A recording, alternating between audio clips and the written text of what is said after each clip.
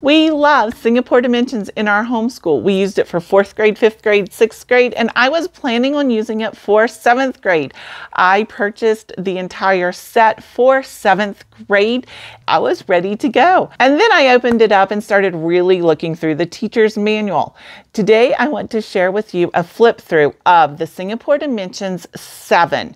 It is so different than what you would have seen in earlier grades. Let's get started. Singapore Dimensions Math 7 is set up the same way that you would have seen earlier Dimensions programs, in that you have an A and a B.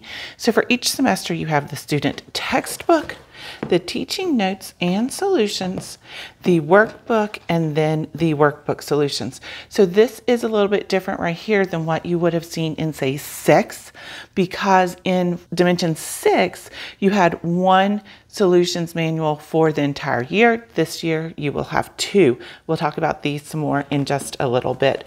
So let's talk about the scope and sequence within each of the semesters. So for Dimensions Math 7A, you will be focusing on factors and multiples, real numbers, introduction to algebra, algebraic manipulation, simple equations in one variable, ratio, rate, and speed, percentages, and angles, triangles, and quadrilaterals.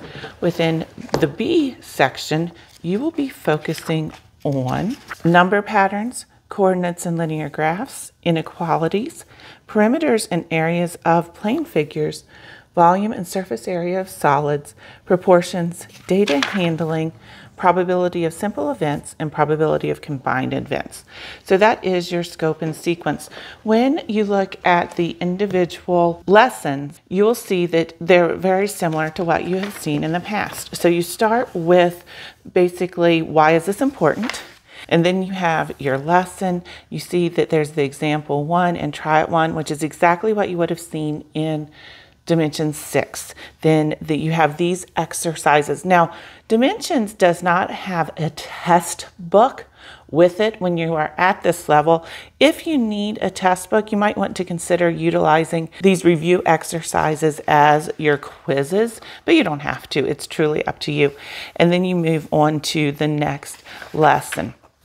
So this is, again, what you would have seen in Dimension 6. It's laid out exactly the same way. You have the same colors. It's just very similar. So this is something that there should be no surprises when you see this textbook.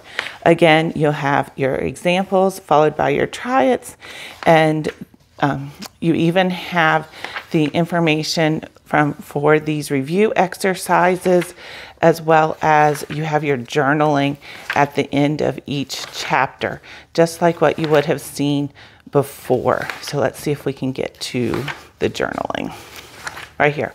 So here's your in a nutshell, your review, and here's your journaling. So the textbook is basically the same as what you would have seen before. So let's look at the workbook. So for your workbook, this does have something that's different than what you would have seen before. This is chapter 1 for your workbook. This is perforated, and it's not broken down by the sub-chapters. And what I mean by that is, if you look at what your scope and sequence is for 7A, you can see that you have your chapter 1, and then you have these subsections. So before, what we would have seen is we would have been given specific pages or specific problems within the workbook for each of these subsections. And that is not the case now. This is chapter 1. You can see factors and multiples, and then chapter 2 is real numbers. So if we look at our workbook, chapter 1, factors and multiples, you have these problems for it, and then you go into chapter 2, real numbers. So it is not broken down with which problems you want to do for each of your subsections, but again, you can figure out which problems if you want to do that. I just wanted to point out that it was not broken down. Something they did with 7 that they did not do with 6, which I am extremely happy about, I like this, I think this was a great addition, is if you look at your problems, your solutions key, you can see when you're in chapter 2, you will have the answers here. So you can see here's your workbook question and you have your answers. When we were in 6, they didn't have the questions in the solutions. It was purely the solutions. So you were going just kind of blindly as to the questions. You had to look them up in the individual workbook. But in 7, you don't have to do that. They have the questions and then they have the solutions. So you have the question that your student will see and then you have the solution. And I really like that change from 6 to 7. So now let's talk about the teaching notes and solutions, because this is absolutely the biggest change of what you're going to see from 6 to 7. And first of all, you can just tell, here's my 6B notebook. You can tell there's a big difference. This one is spiral bound. It's a lot bigger. It's a lot thicker. So there's definitely, you can tell there's going to be a difference between these two. So for the teaching notes and solutions, this is really a teaching notes and solutions guide. It is not a teacher's guide. So here's your notes on teaching for chapter 1. So for each of the different sections is going to give you a little bit of information on how they're recommending you teach it. And that is your teaching guide. There's no pages from the individual student textbook. You're not going to see these pages in this teaching manual. What you will just see is this for your teaching part of it. So this is notes on teaching, and then they go to chapter 2 with your notes on teaching. Chapter 3, notes on teaching. Notes on teaching. So once we get to the end of 7A, you will see that you have now seen the entire section of the notes on teaching for the first part of Dimension 7. Then you get your fully worked solutions. Now this was a little bit confusing to me when I first looked at it, because the way they have this set up, this is your first page on chapter 1 of factors and multiples. But if you look over here in your textbook, you can see here is your introduction. Then your first activity is here.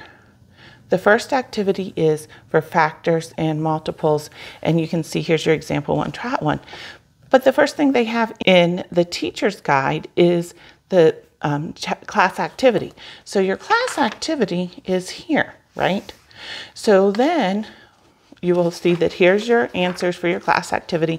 Then you have to go back. Now you can see, you go back and you have your section 1, try it.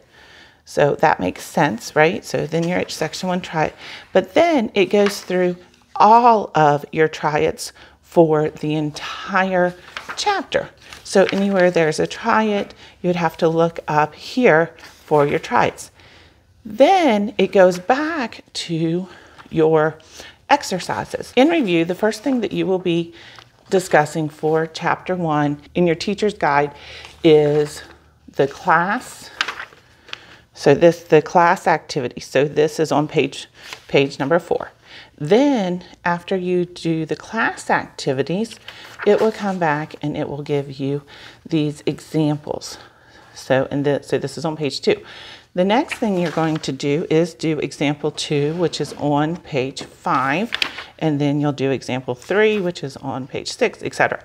Once it goes through all of the examples of the chapter, then it comes back and shows you all of the exercises. So then it comes back to 3, which this is something that obviously you could get used to, but it just surprised me the way that it was laid up, that it does not go in chronological order with your textbook. It goes by the different sections. The other thing to really note in this teaching notes and solution is there is no set schedule for us.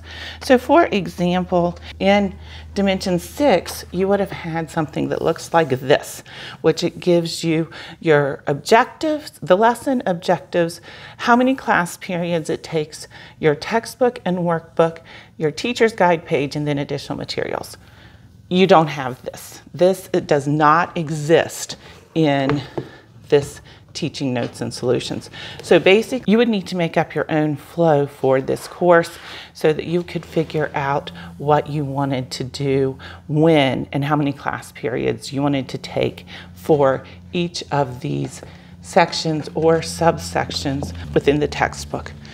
Additionally, with Dimensions 6, you can see that they give us quite a bit of definitions, what you're wanting to get out of it, and quite a bit of information on how to teach. Again, in your teaching notes and solutions, what you get for each section, each chapter, and each section is this much for real numbers. So you get 2 pages for up to 2.7. For chapter 3, you get this much, which where you would look at 6, you were used to getting all of these pages to help with the teaching.